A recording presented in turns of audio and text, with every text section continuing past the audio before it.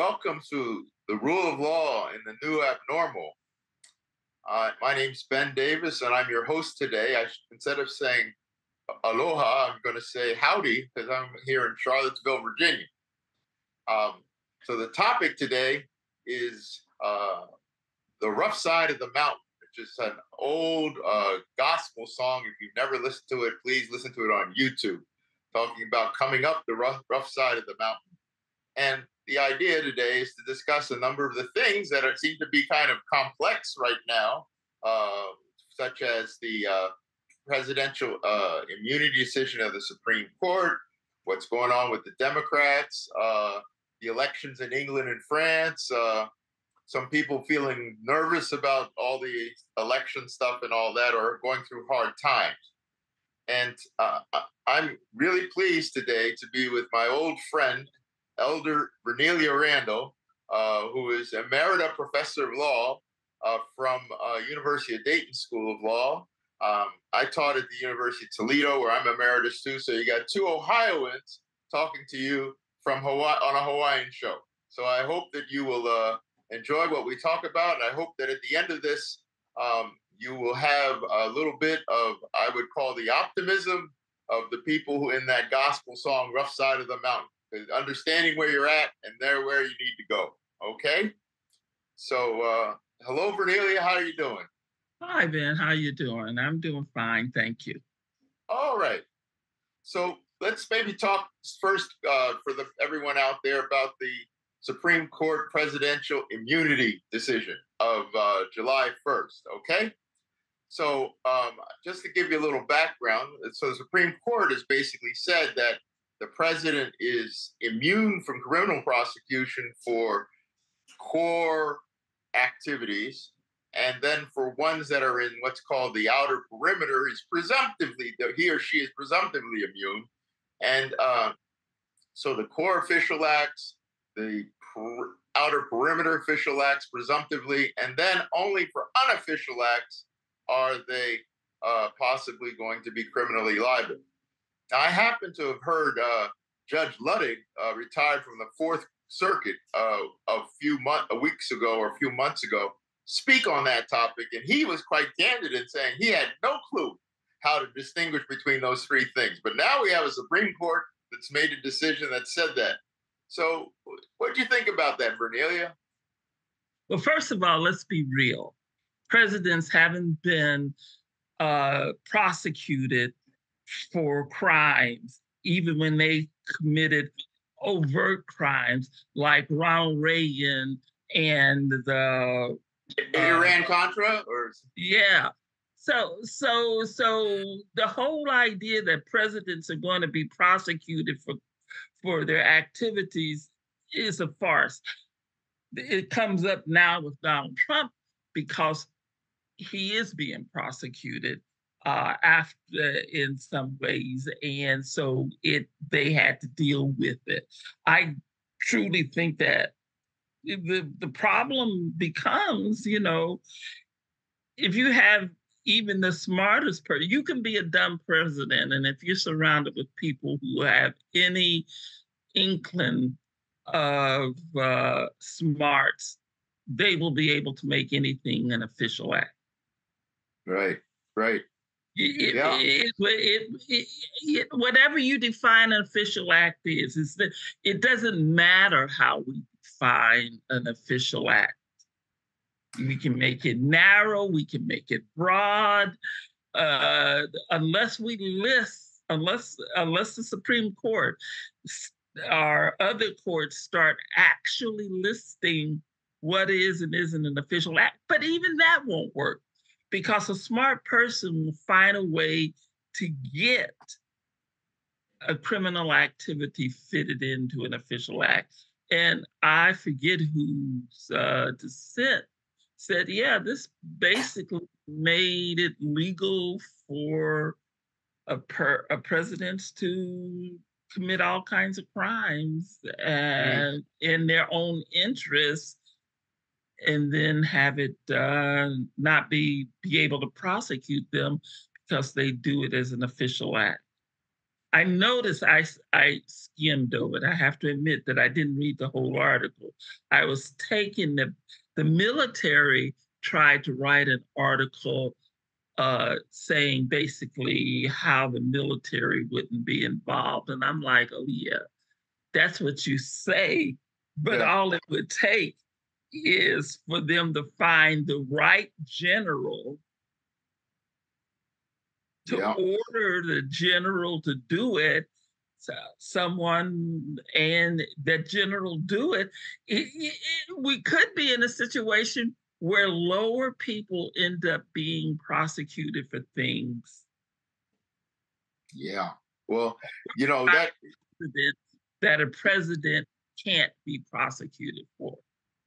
that hits on a number of different points that resonated in my head. One was I remember doing some research for a former prosecutor named Vince Bugliosi, who wanted to prosecute George Bush for the war in Iraq in a California court. Okay. So somehow he got my name and asked me to take a look at it. So I took a look at it, and it was a real hard thing for me in my head to imagine prosecuting a president because he'd never been done, or a former president, right? So the hypothetical I came up with in my head was that if the president of the United States was selling crack cocaine out of the Oval Office, could they be charged, or even if they asserted that it was national security? All right. And that's the way I kind of freed my mind to start to think about it. And thinking about what's in the outer perimeter and what's within the core function, stuff like that. And I looked back a long time ago to discussion that actually happened in Jefferson's cabinet about this, okay? Where there were members of the cabinet who were saying, yes, the president is immune from criminal prosecution. And there were other members who said, no, no, the president is not immune. And one of the people who had been against that idea had said, there seem to be some people in this cabinet who have some nostalgia for the leavened bread of monarchy, okay? And this was a problem at the time. I mean, remember George Washington, they wanted to have a coronation for him. And he said, no, no, we're not going to do that. I'm just the president, remember? So, looking at those kind of things, I said, okay, I guess the Supreme Court has just said that, yeah, a president is immune and decided that thing in a way that is potentially really far reaching, since, as you said, people who are smart can always come up with a core official act to for anything that could go on. I Um, mean, the most over the national security.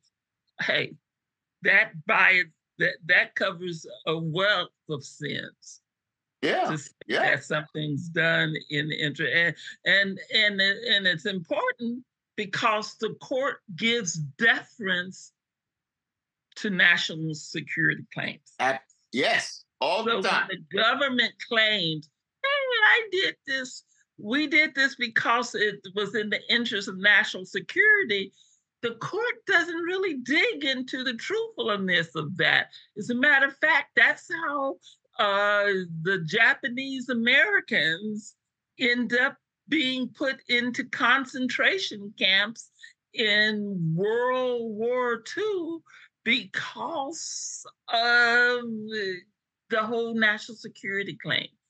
Yeah, And saying, well, national security trumps anything else, even including the rights of a citizen to have due process, the rights of the citizen not to be to put into a concentration camp. So it's the thing is that there's ways. First of all, an official act. There's no doubt that people can find an official act to cover anything they want, and then they can claim national security as a way to keep the courts from digging in deep. yeah.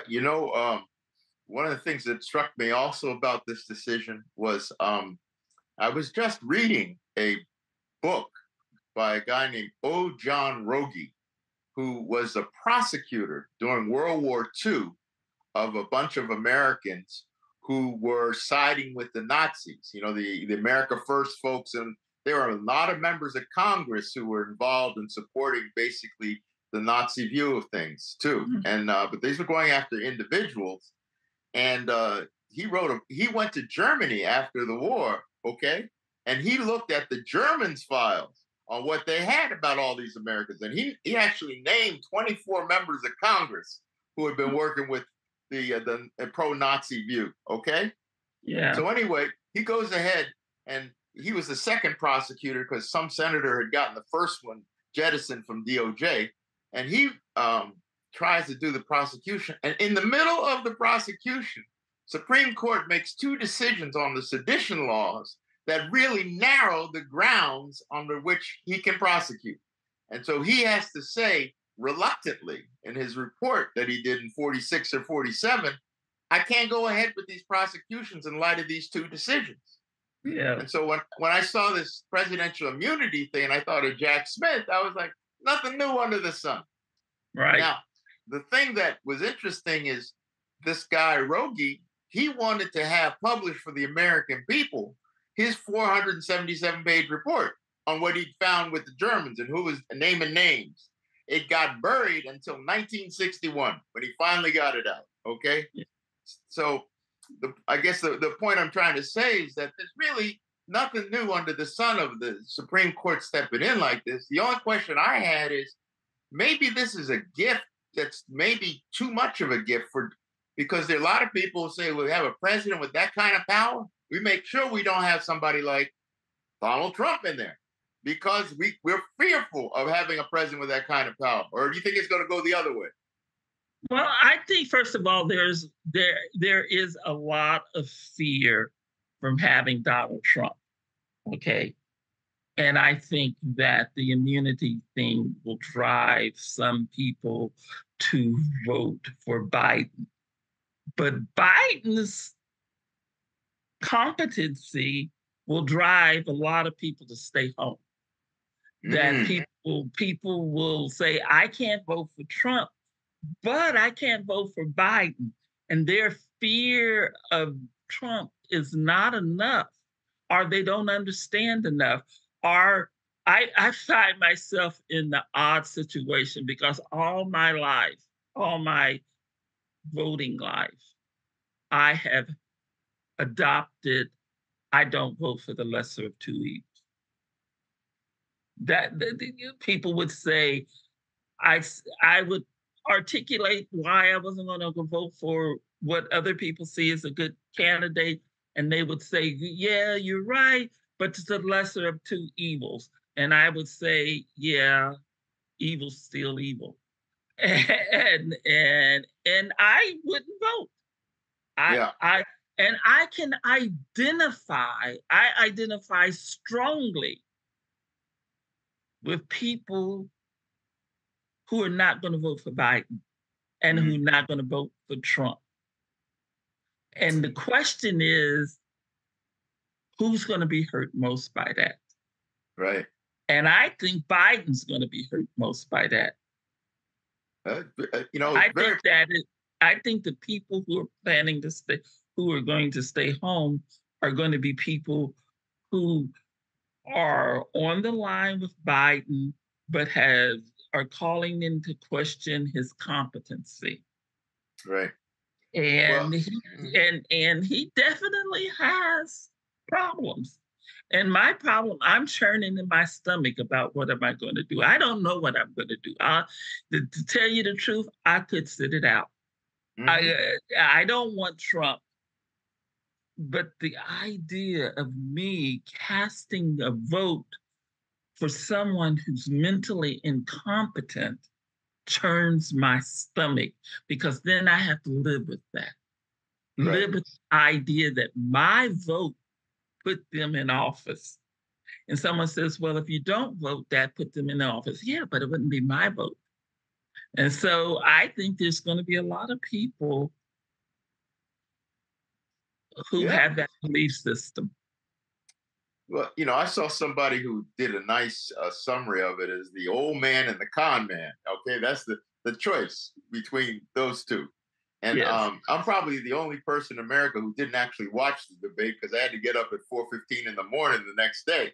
But I've watched all the stuff since then and all the hand wringing, and I saw some of the videos, and what struck me, and I go back, I think, to Gerald Ford against Carter, where in the first debate, the incumbent president tends to have a bad debate. Okay. They just tend to. I mean, I can think of so many. It was like Reagan. I remember Reagan, they talk about him being too old. And then there was uh, um, Carter against Reagan. Then there was Bush. They said, let Bush be Bush. I remember that thing. And I mean, anyway, so I said, okay, well, apparently he had an awful one. He had an awful debate, right? And then the question, I see all these people who are sitting there saying, oh, well, we got to have him step down. Or not all of them, but a lot of people mumbling around there, right? And I'm like, wait a minute. And the DJ DL Hewley made this comment recently. He said, there's no president who has walked away from the bully pulpit and their incumbency and won an election.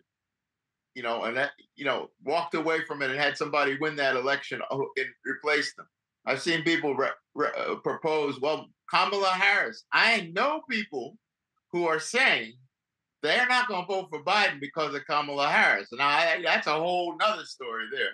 I think I've been watching Biden because people have been watching Biden with rose-colored lens. They see what they want to see. But Mm-hmm. what we've seen is Biden has deteriorating mental cognitive stuff. And one of the things I find really weird is that you hear that George Clooney wrote an essay calling for him to step down.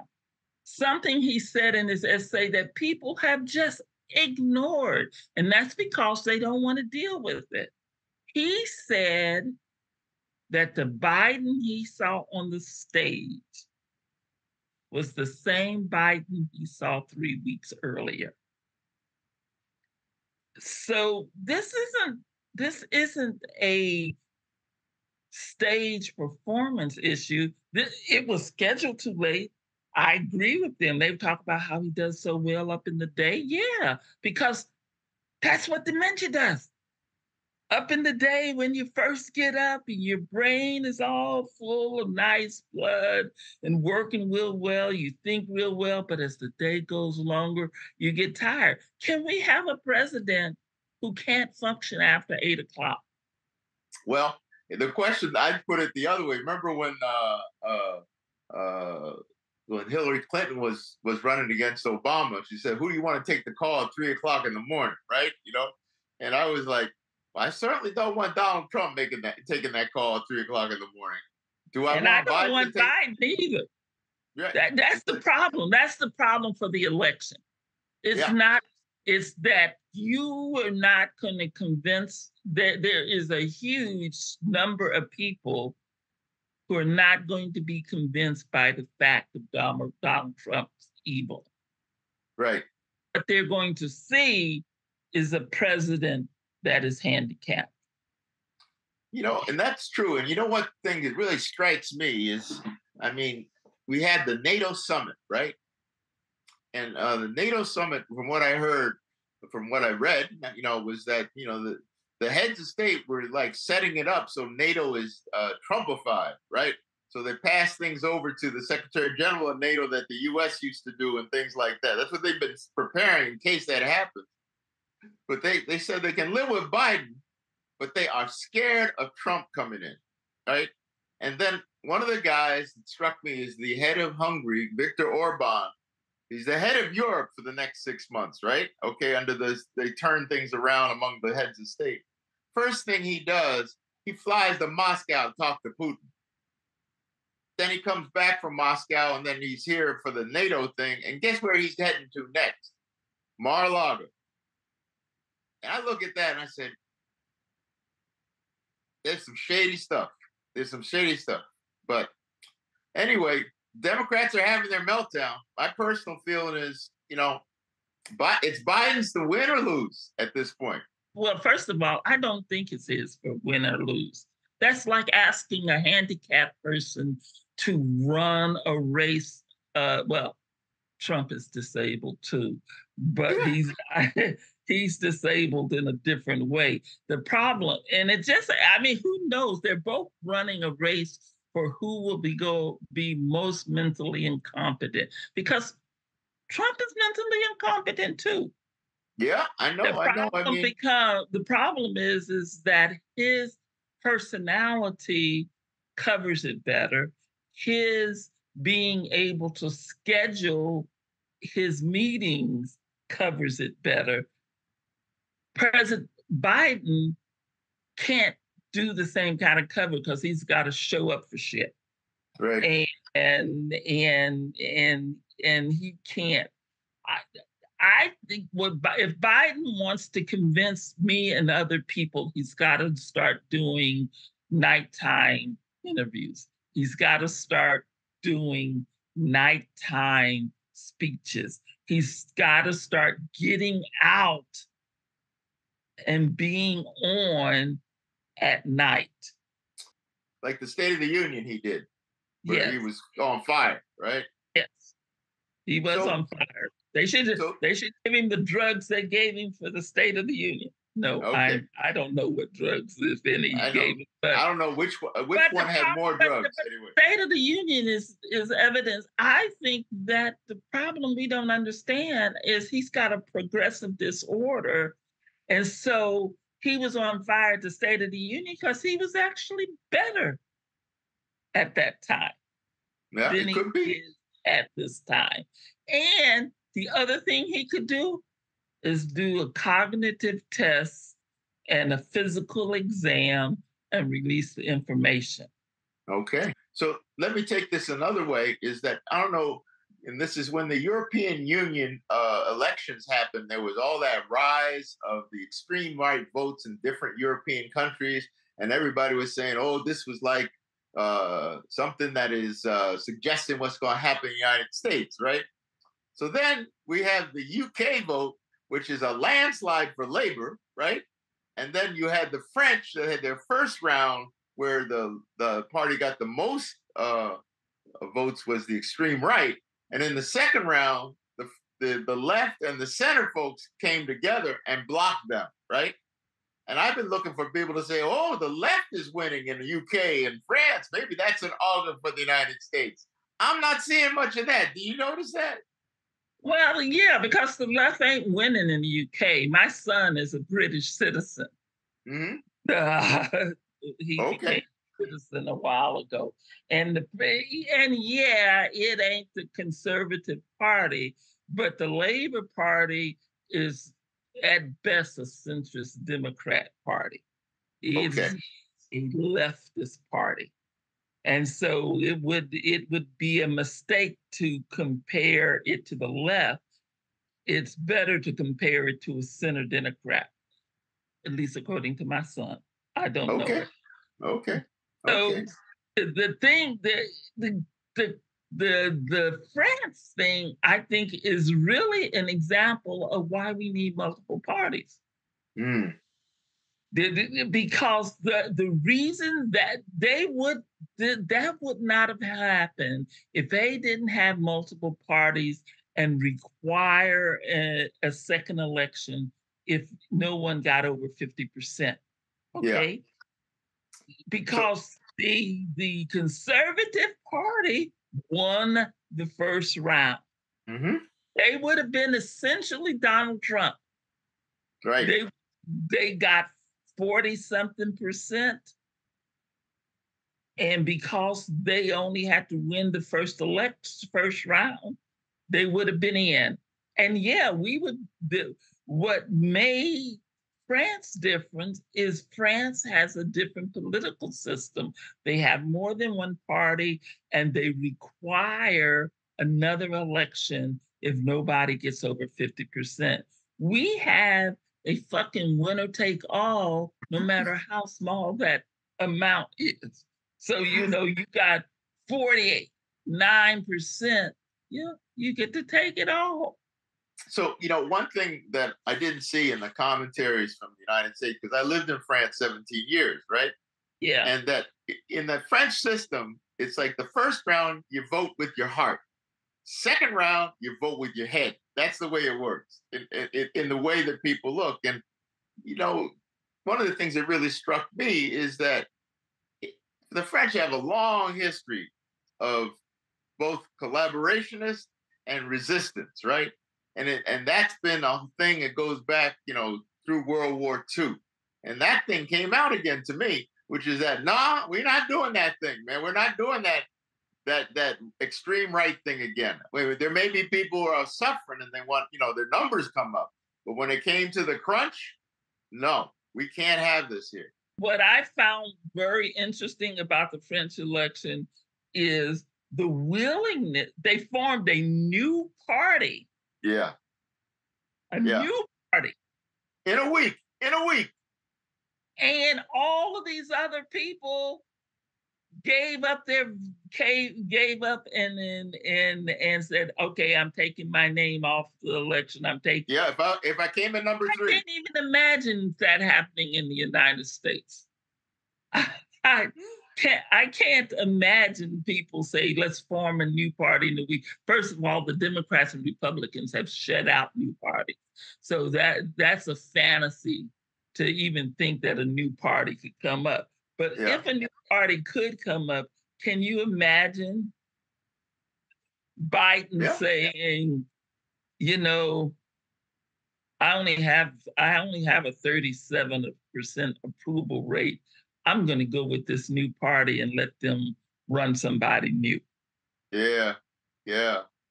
Yeah, that made me think of something. I don't know why it popped in my head. Did you see this? I think it's in Texas and in Oklahoma that you can go to a vending machine now and some stores and buy bullets. Have you seen that? 24-hour bullets. No, but that doesn't surprise me about Texas. I read that. I couldn't believe it. Being born and raised in Texas, it doesn't surprise me at all. Hmm. Talking about since you brought up the state of Texas, I want to bring up the state of Florida. Mm-hmm.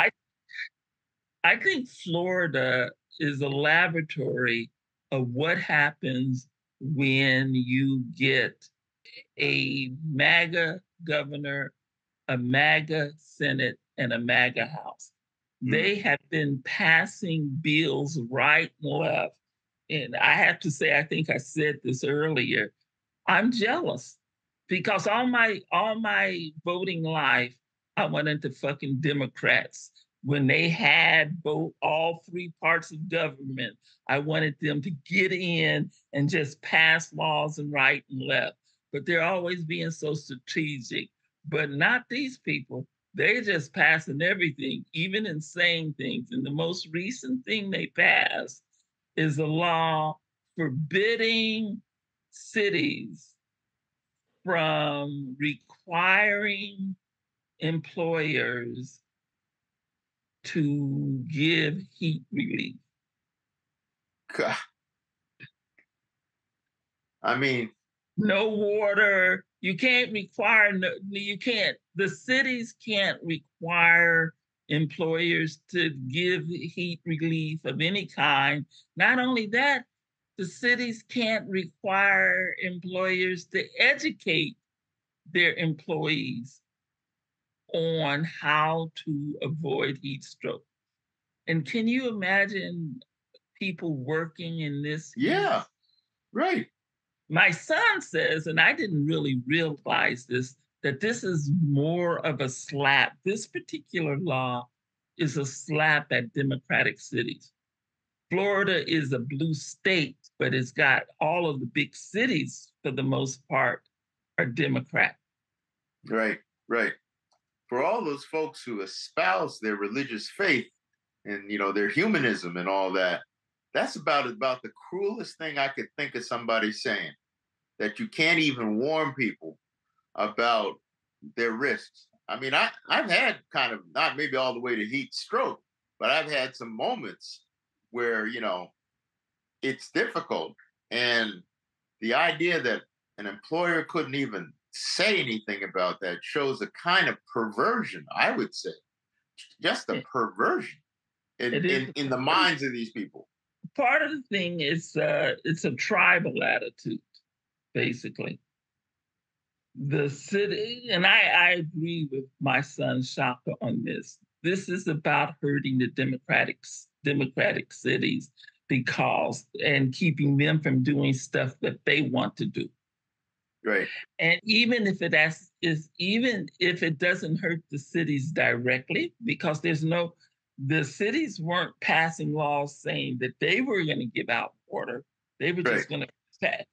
They just any they don't want they want to be counter to anything uh, a democratic city was going to do. And this isn't new. I experienced the same thing in Ohio. mm, Uh, when you know when there was all this funding, my brain's going weak. Uh, Predatory funding of housing. right, right. The yeah the not the There was a specific right. I know name. what you're talking about. I know what you're talking about.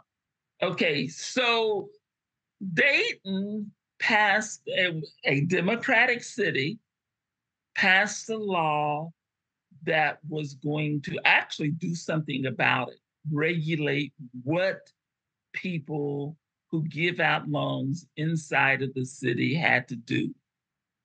Ohio passed a law saying that cities couldn't pass laws that like that, Yeah, yeah, which would have been okay if they would have turned out and dealt with the problem, but they right. didn't. They weren't interested in fixing the problem. They just were interested in because not having democratic cities do it or do something like that. I think we've gone. Well, I just wanted to finish up here. I would just say, so are we on the rough side of the mountain right now, worse than before, or about the same, or maybe less than before? I don't know. It's not less than before. I think it's. I think I kind of feel for my kids because what has been unleashed is a racist and a more overt racist society than I lived through in um, in the 70s and 80s. Yeah, yeah, yeah. Well, And possibly, I think about this. I grew up in the Jim Crow South, and it may be a more overt racist society than that, wow, largely because people, there is no real rules and rhymes or reason. And so anybody can do anything racist at any time. And you know, how do you protect yourself from and this really happened, a a fourth grader went to a city council meeting, a black fourth grader and a black fifth grader went to a city council meeting to advocate uh, for something in their school. What they advocating for had nothing to do with race. Soon as they start talking, a woman on Zoom start calling them the N word wow, wow. and start, and how do you protect your children? I mean, we were protected by keeping us away from white folks. Mm-hmm. Mm-hmm. How do you protect your children when you can't keep them away from white folks? Well, that sounds to me like it's certainly not better and probably worse. And it's not even compared to 70s and the 80s. Compared The to only thing 70s to 80s. the only Yeah. thing I can think of is there's a quote from a book by a guy named Hans Fallada, Every Man Dies Alone. which is about a couple of ordinary Germans during the Nazi era who rebelled against Hitler in Berlin. And they went around and they wrote up little cards, right, where they say, "Don't trust the Nazis." And they go into public places, and when nobody was looking, they'd throw it down. They are down. They did about 140 of them. This couple, I mean, just ordinary working class folks, right? And then the book that this guy wrote were based on the true story because it actually has the Gestapo file. They got arrested, they got killed, and all that. But the line in the book that I always love is that the line that says, "The main thing is you fight back. The main thing is, comma, you fight back." And Yeah. that's the hopeful thing I would leave us with today is that, the main thing is you fight back. You do the best you can. That's also part of that rough side of the mountain song. I'm doing the best I can. So on that note, we thank you for being with us.